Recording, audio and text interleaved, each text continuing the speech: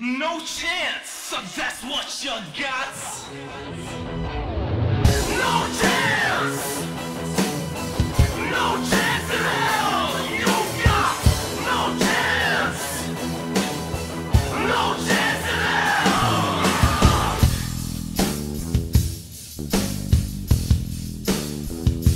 Here we are, King of the Ring 99, taking place on the 27th of June in Greensboro, North Carolina. 20,000 are in attendance, an estimated 430,000 have bought the show on pay-per-view, which more than doubles WCW's Great American Bash. And tonight we're going to see a WWF title match pitting champion The Undertaker against The Rock. We also have the winner takes all 2-on-1 ladder match between Stone Cold Steve Austin and the McMahons. And of course, we'll also find out who becomes the 1999 King of the Ring. A few notes from Sunday Night Heat though before we get started. Commissioner Michaels ordered Vince McMahon to face Ken Shamrock one-on-one before the pay-per-view began, though it was Shane who ended up taking his dad's place. HBK fully accepted this. Shane took a clothesline, a leg lariat and a Hurricane Rana, but then Steve Blackman showed up and the WWF's latest heel attacked Shamrock once again with his kendo stick. Shamrock was spitting up blood in the backstage area after the match, showing us all the power of the motherfucker, ladies and gents. Steve then left the arena. He's travelling to WCW to put an end to Kurt Hennig and the West Texas Rednecks. Shamrock's taking part in the King of the Ring tournament tonight, but it looks like his quarterfinal opponent Billy Gunn's going to have a free ride into the semis. Chyna and Triple H attack Road Dogg on Heat also. Chyna and the DOGG are facing each other in another quarter-final match tonight. X-Pac ran down for the save, and depending on how the King of the Ring tournament goes later, Waltman could very well face his buddy Road Dogg in the semi-finals. When the show begins, Michael Cole announces that Shane might not be able to compete in tonight's ladder match, and Michael hopes to get a word with Mr. McMahon a little later on. We have a King of the Ring quarter-final match to start us off, X-Pac versus Hardcore Holly. Holly got a card dropped on his head on Raw this past week, so great to see he's not dead. Pac goes for the standing Bronco Buster early on and Bob Holly has it scouted, colour me surprised. Pac makes up for it with a diving crossbody, but Holly makes him pay with a powerbomb. You can tell they're rushing through the match here. X-Pac performs a back suplex, Bombastic Bob takes a few kicks in the corner before falling in place for the Bronco Buster. X-Pac hits his signature move, and so Bob Holly goes out to grab a steel chair. Clearly having Waltman's crotch in his face was just too much. Pac takes a shot right to the head, Kyoto calls for the bell as Holly delivers a neckbreaker. Road Dogg Jesse James runs down for the save, and it looks like that neckbreaker's re-aggravated an old injury as Pac struggles to his feet. Still, X-Pac's made it to the semi-finals. Here's a look at our updated bracket, and gonna be honest, when watching this live, I thought Chyna was gonna win. Hardcore Holly tells the Red Rooster that he's the big shot. Everyone plays by Hardcore Holly's rules, and Holly also hasn't forgotten about the Big Show. You must be doing a tremendous job if Terry Taylor thinks you're an asshole. Next, we've got Kane vs Big Show, the big boys of the 1999 King of the Ring tournament. The stare down at the start of the match was brilliant, but keep your expectations in check here. We're getting through these quarter-final matches at lightning speed. Big Show displays insane strength by throwing Kane all around the ring. The Big Red Machine's getting a taste of his own medicine. Show misses a stinger splash, but he still manages to throw Kane away while defending some offense in the corner. Kane takes a clothesline and he answers with an enziguri. You don't see Kane doing that too often. And both men then go down after a double big boot. Kane recovers and we see the diving clothesline. A jawbreaker brings Show back into it, but unfortunately the referee takes a bump and this allows Kane to hit a low blow. Another uncharacteristic move from the Devil's favourite demon. Hardcore Holly shows up looking to hit Big Show with a steel chair, but he ends up taking a chokeslam from Kane and Terry Taylor laughed his ass off backstage. Kane then wraps his hand around the Big Show's neck. Fans begin to boo when they notice Kane isn't going to chokeslam the big man and rather he's just going to choke him out. This goes on for an eternity and I think one of the guys may have missed their cue, but the crowd comes alive when Show frees himself. Kane then smacks Big Show with a steel chair, the referee wakes up to count the pin, and Kane advances to the semi-finals. Kane wrestled like a heel here. I'm not sure if this is going to lead to anything, but we are going to see the Big Red Machine again very soon. Vince McMahon says his son needs to go to hospital, but we can hear Shane saying he can still compete tonight. Vince is not going to let Shane wrestle Stone Cold though, so God knows what this means for our main event. An injured Ken Shamrock's gonna face Billy Gunn next in our third quarterfinal match. Billy Gunn stole a tag team belt on Raw this past week, something that infuriated Bradshaw and Farouk. And the Acolytes even interrupted a Hardy Boyz versus Edge and Christian tag team match on Heat just to send a warning to BA Billy Gunn. Bradshaw announced here that he's gonna face Billy tomorrow night on Raw. Gunn says Shamrock isn't hurt, he's just afraid of Billy, and no matter what happens, Billy's gonna, and I quote, go over the world's most dangerous horse's ass.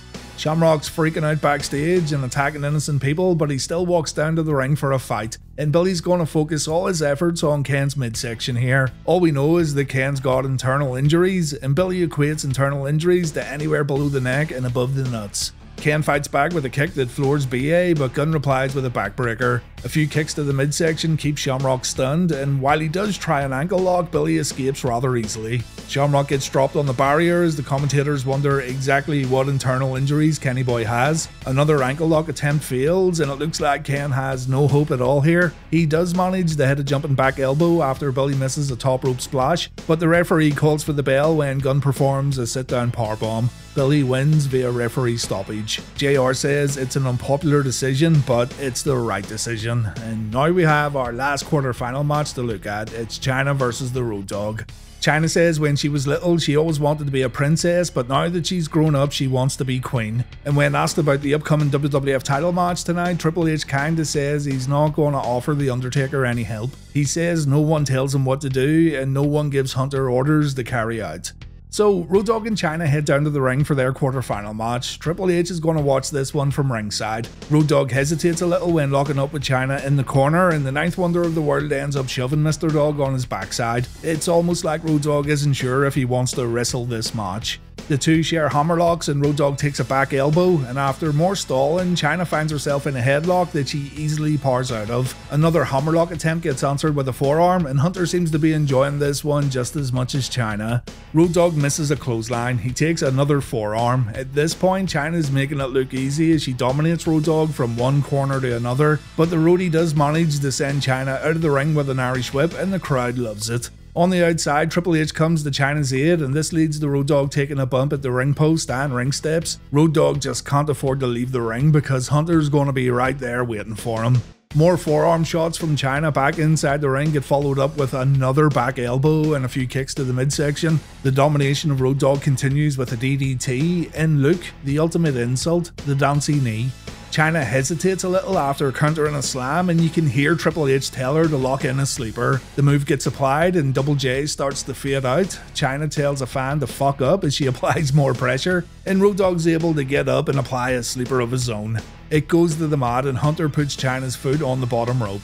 Hunter then whacks Road Dogg with a chain he had wrapped around his fist. Road Dogg kicks out of the follow-up cover just as HBK begins walking down to the ring. We then see the dancey punch, the dancey leapfrog body guillotine, and the dancey knee. And it's at this point Shawn Michaels pulls Triple H from the apron and he sends his old click buddy back to the locker room. Back in the ring, Chyna delivers a low blow. Road Dogg no-sells it because our man was wearing a cup, and the DOGG hits his signature pump-handled slam. The pop road he gets is incredible when he wins this match via pinfall. Not a great in-ring wrestling match, but a very entertaining bout that the crowd definitely got into. Here's our updated brackets then. One of these individuals will become 1999 King of the Ring.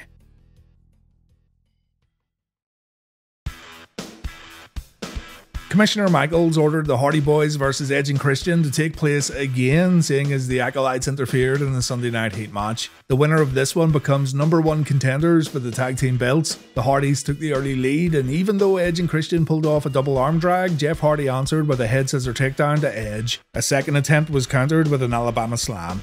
The Hardys pull off Poetry in Motion before Edge tags out. Christian has to try a few times to hit his fallen reverse DDT, but he gets there in the end. Eventually, Christian and Matt tag out and Edge comes in with a lot of fire. Michael Hayes interferes when the referee gets distracted by Gangrel, but Edge manages to stay in the match. The crowd then comes alive when Edge spears Jeff out of another Poetry in Motion attempt, but this wasn't enough to win the match. Christian, though, keeps the crowd in it with a dive to the outside.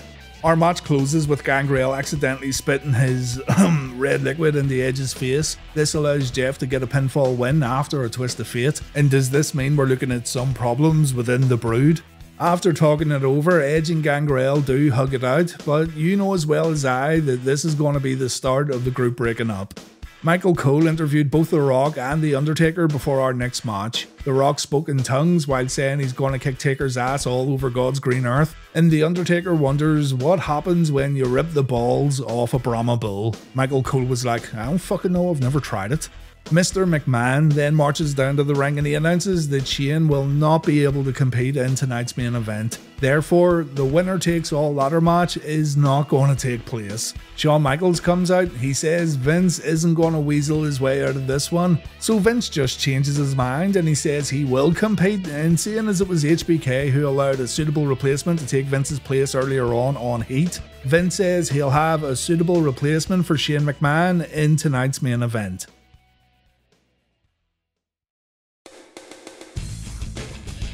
The King of the Ring semi-finals are up next. First, it's Billy Gunn versus Kane. This one gets around 5 minutes of ring time, while the next match gets around 3 minutes. Billy lays in the right hands, but he's quickly overpowered by his opponent. Gunn gets clotheslined before heading to the outside, where Kane greets him with an uppercut. Kane then tries to use the ring steps to finish Billy off, but BA drop kicks the steps into Kane's face, and Gunn then lays in a ton of right hands. Billy continues to look good after a ring post bump, and when it gets back in the ring, Billy tries to wear his opponent down with a chancery. But when Billy goes for a famouser, Kane delivers a power slam.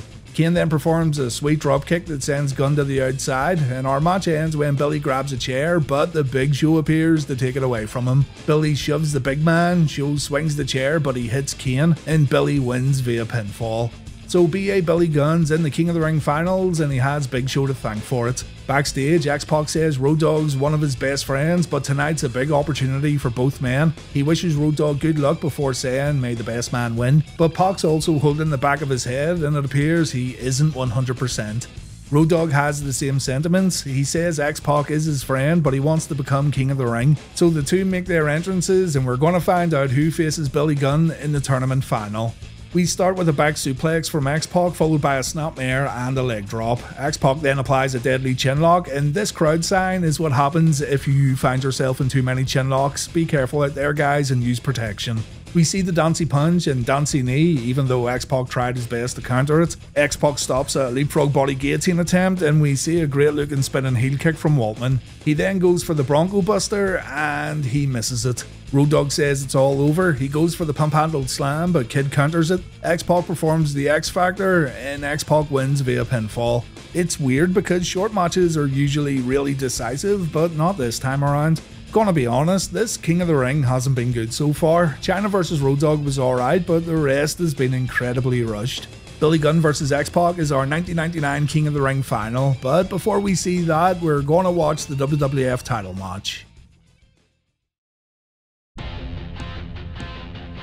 Not much of a build-up to speak of here. The Undertaker interfered in a Triple H vs Rock cast match on Raw, and The Rock managed to get himself a championship opportunity after beating the Dead Man and Triple H in a triple threat match. The Undertaker once again interfered in a Rock match this past week on Raw by tombstoning the #1 contender, but Rock got a little revenge by putting Paul Bearer on a giant Brahma Bull logo that The Rock brought to Raw with him. That same Brahma Bull logo was set on fire earlier on during Sunday Night Heat. So The Rock looks to become WWF champion once again as both he and The Undertaker make their way down to the ring. This is the WWF title match at King of the Ring, the Dead Man versus the People's Champ, Undertaker versus Rock. Our match begins with The Undertaker punching the back of Mike Chioda's head. It's going to be one of those matches, isn't it? Taker lays in a few punches to The Rock, but we then see a Rock bottom, and that should be it all over. Earl Hebner runs down to count the pinfall, but Paul Bearer pulls him out and Hebner gets decked by Studley Paul, starting this one off pretty hot, folks. Undertaker delivers a chokeslam, Chioda wakes up, Rock kicks out at 2, and the crowd are now chanting The Rock's name. A clothesline puts the Phenom down and another sends the champ out of the ring. The two then fight on the rampway and all the way back up to the entrance set, and I don't know about this. The WWF have been relying on brawls around this area for championship matches quite a lot, and it sometimes feels like a cheap way to extend match runtime. In saying that though, Rock does take a great looking bump at a guardrail. The Phenom suplexes Rock on the rampway as the two make their way back down to ringside. And when we get back in the ring, The Undertaker sinks his boot into Rocky's head before softening the Great One's arm up for old school. Taker begins walking the ropes, but he ends up getting his little Prince of Darkness smashed on the top rope. The Rock thinks this is a great opportunity to grab a water bottle and spit in the champ's face. And from here we go back to the outside and into the audience.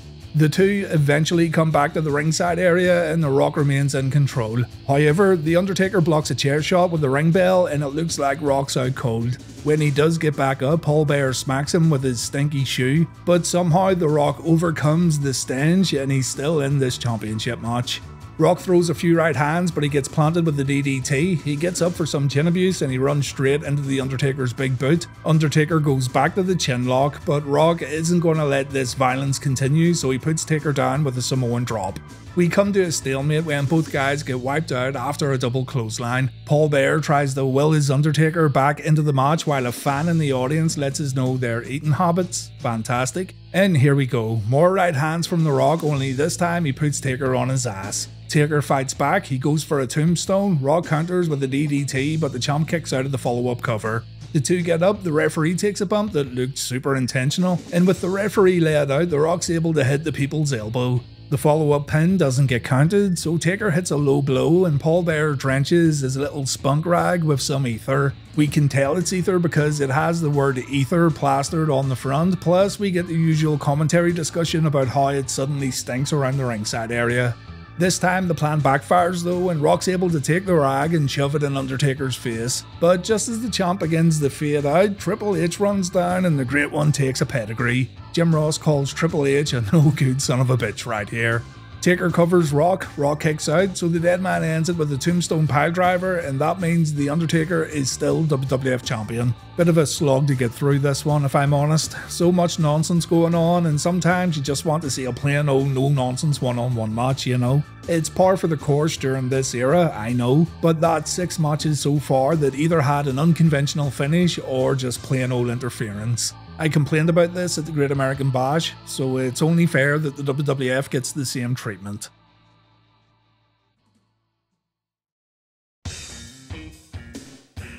Shawn Michaels has kicked Triple H out of the arena, and Vince says Hunter was supposed to be his replacement tag team partner tonight. With a mouthful of chewing tobacco, HBK says, "No shit, Sherlock." So Vince puts in a phone call to get himself a replacement for his replacement. He tells whoever this is to come back to the arena, and we all know who left the arena earlier on after attacking Kenny Boy Shamrock. This is gonna be good.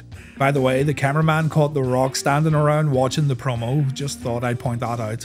X-Pac comes to the ring for the King of the Ring final and he's not looking so good. Billy Gunn reveals that he's going right after Kid's scrawny little neck in this match, and when the match is over, Waltman's going to kiss Billy's royal ass. Billy gets in the ring and he gets in a cheap shot right at the opening bell. Billy pulls off a stinger splash, but his second attempt fails. Pac then sends Billy out of the ring, and there's a plancha right there from the Kid.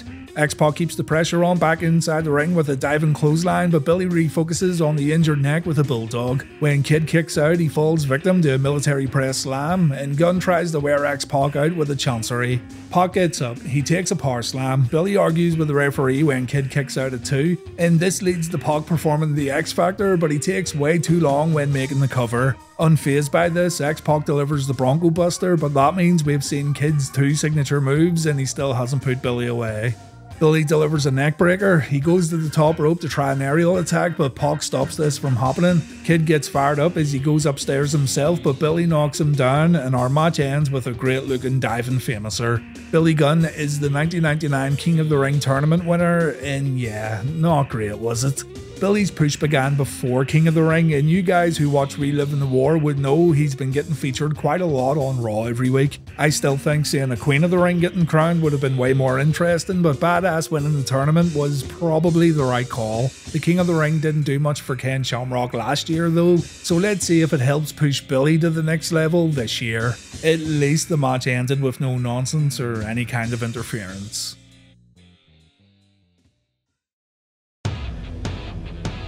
When Vince McMahon revealed himself as the greater power, both Stephanie and Linda McMahon handed their company shares over to Stone Cold Steve Austin. Austin decided to cause havoc in WWF headquarters over in Stamford, from having a beer bash in the boardroom to making Vince's office even more filthy than what it already was, and Vince was deeply embarrassed and greatly humiliated by Austin's actions.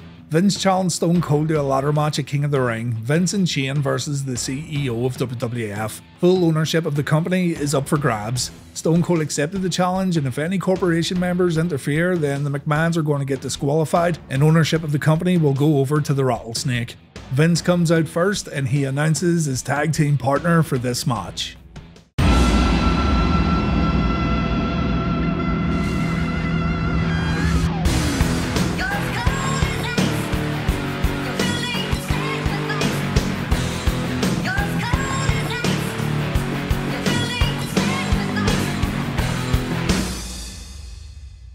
Guys, this is it. Steve Blackman's headlining this pay-per-view and he's going to become a WWF owner if he gets his hands on that briefcase. If Blackman wins this match, he can just buy WCW and end country music forever.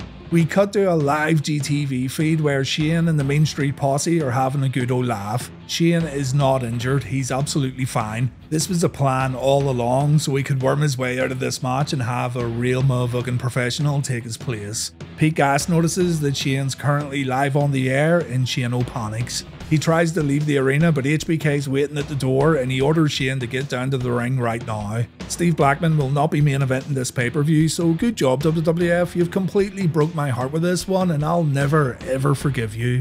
HBK says the Boy Wonder's more than capable of competing tonight and Steve should get his G.I. Joe looking ass out of here. Steve missed his flight, he can't go to Nitro now, so all this is going to do is piss the Lethal Weapon off even more.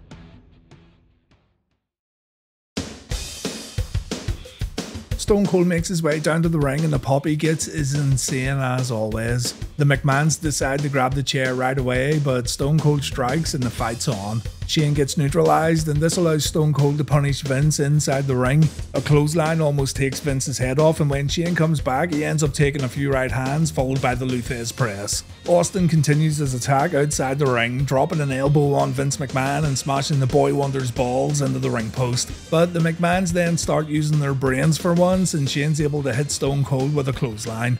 Vince retrieves the ladder as Shane gets thrown into the ring steps. Austin then meets McMahon at the entrance set and Vince gets pushed to the floor while still holding the ladder. Austin throws Vince into a fence set up beside the curtain, and after Shane attacks Steve, he decides to retreat up a ladder where he's going to use the other ladders as a makeshift platform. This doesn't last long though as Stone Cold's quick to knock Shane back down.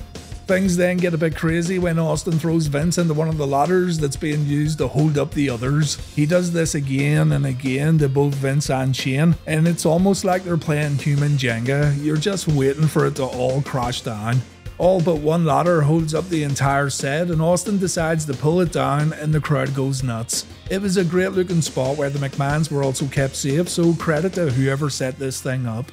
Our match resumes back in the ring where Vince gets whacked with a ladder and Shane gets sent over the announce table. Austin then gets a bright idea when he sees Shane suffering beside JR and King and the Rattlesnake decides to jump off the ladder while dropping an elbow on the Boy Wonder. For some reason, Vince tries to climb the ladder on the outside and Stone Cold's quick to greet him with a right hand. However, Vince pushes the ladder while Stone Cold's still up there and the Rattlesnake falls on the English announce table. Evidently, it's a bit harder to make that one break.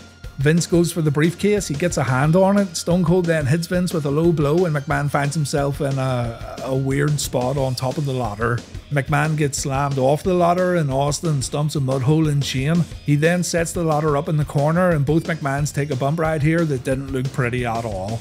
Shane then gets catapulted face first into the ladder and Stone Cold drops the ladder on McMahon Jr. as the crowd goes nuts. Austin stands on top of the ladder which sits on top of Shane. The Boy Wonder taps out but that's not going to help him in this match. Stone Cold then goes for the briefcase but Vince wakes up and Austin crashes to the mat. For some reason, the McMahons decide to not use the ladder and instead Vince tries to give Shane a boost. This doesn't work so instead Shane sits on his daddy's shoulders and still he can't reach the belt. Stone Cold wakes up, he flips Shane off, a right hand knocks Vince to the mat and Austin thinks it's time to end it. Vince takes a Stone Cold Stunner, Shane takes a Stone Cold Stunner, Austin sets up the ladder and he goes to grab the briefcase, but someone's screwing around and the briefcase begins rising up towards the ceiling. Austin can't reach the briefcase so he leaves the ring to question the timekeeper and ring announcer, but no one has any answers. Meanwhile, the briefcase gets lowered again. Vince tries to grab it, but Stone Cold meets him on the ladder for the last time, and Austin tries to knock Vince down. Shane decides to sacrifice his dad and he pushes the ladder. This gives McMahon Jr. the opportunity to set the ladder up once again, and he manages to retrieve the briefcase. Vince and Shane win the winner takes all ladder match, and that means Vince and Shane have control over the WWF. So the question is, who was controlling the briefcase?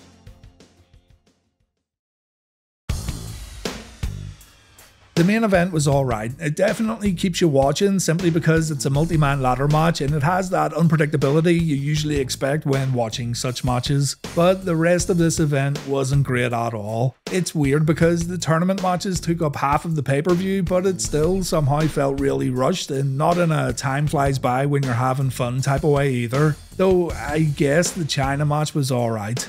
Rock vs Undertaker just wasn't good, and I don't think their styles mix all that well in the ring. The one and only tag team match on the show also felt really rushed. Just a bad pay-per-view all around really, with the main event being watchable just because it's a ladder match.